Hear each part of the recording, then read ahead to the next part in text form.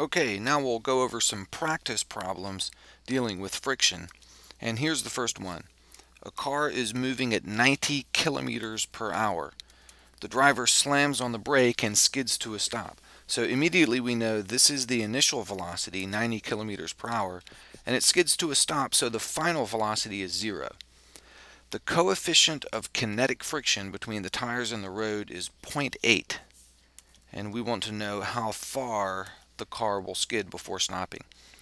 Alright, I like to do things in metric units, so I'm going to take this initial velocity, 90 kilometers per hour, and I'm going to multiply that in order to convert it to meters per second. So I multiply by 1,000 meters per kilometer, and the kilometers cancel out, times 1 hour per 3,600 seconds, and the hours cancel out, and I'm left with meters per second.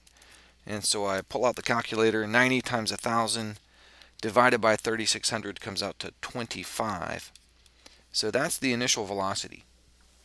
Now, picture the car coming to a stop here. This little step of the algebra is pretty important.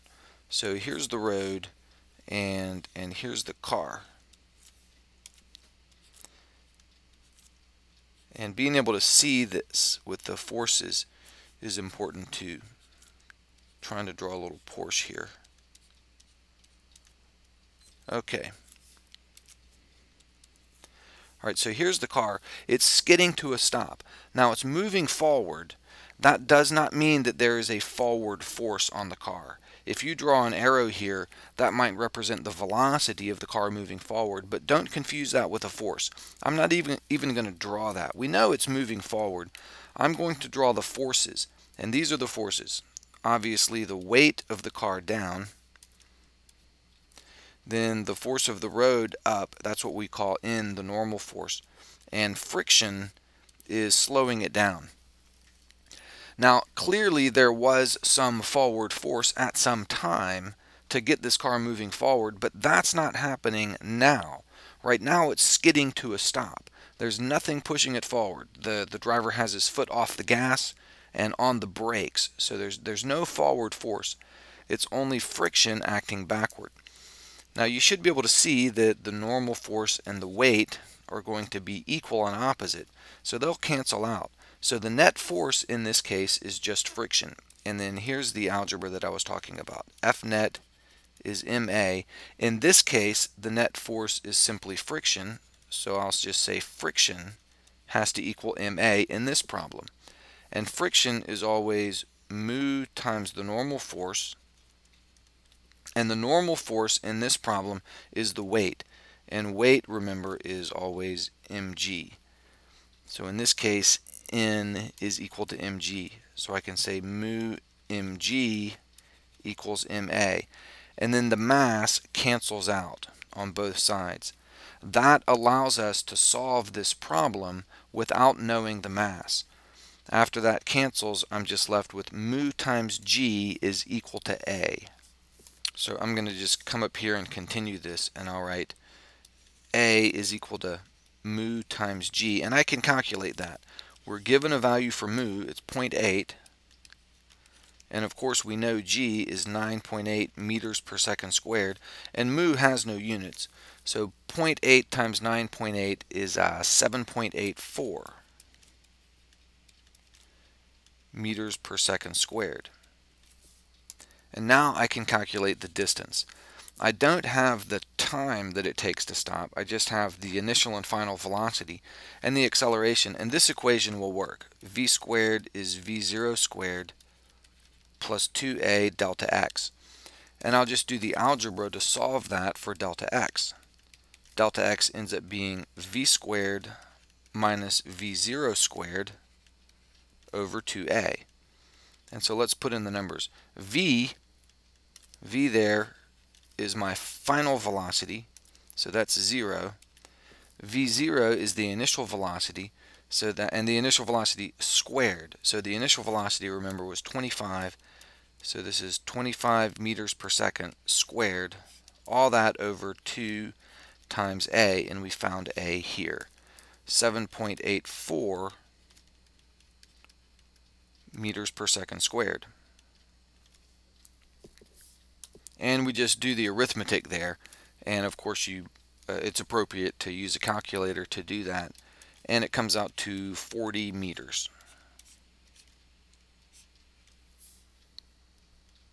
Okay, now let's look at the next problem.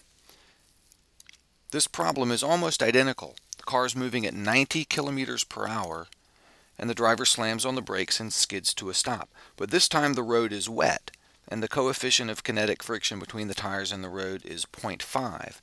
So we'll see, when we solve this, we'll see the difference between braking on a dry road and on a wet road. So again, let's take the initial velocity. I'm going to do this kind of fast now. 90 kilometers per hour. The same numbers here. If we just multiply by 1,000 meters per kilometer and 1 hour per 3,600 seconds, we end up with 25 meters per second as before. And then remember, once again, this car is skidding to a stop. So as the car brakes, there's no forward force on it. It's just being decelerated by the friction. So there's friction slowing it down. The weight of the car, which is mg, and the normal force cancel out, so the net force in this case is simply the friction. So if I say F net equals ma, and again this is just like we did before, but that the math through here is important, so I'm going to show it to you again. In this case, the net force is friction, so I can say friction equals ma in this case, and friction is always mu times the normal force, and in this case the normal force is equal to mg, so I get mu times mg equals ma, and m cancels. So I'm just left with A being equal to mu times G. So I'll say A is mu times G, and mu in this case is 0.5. That's where the problem becomes different from the previous one. So 0.5 times 9.8 meters per second squared comes out to a smaller acceleration. I end up with 4.9 meters per second squared. And with a smaller acceleration, you can't stop as quickly. So when we take this equation here, v squared is v0 squared plus 2a delta x, and we solve this for the distance delta x, that's going to be v squared minus v0 squared over 2a, and let's put in the numbers here. V final velocity is 0, v0 squared is once again 25 meters per second squared over 2a, so it's 2 times 4.9, and you can actually, I didn't do this before, but you can actually make this a negative number here. Negative 4.9 meters per second squared.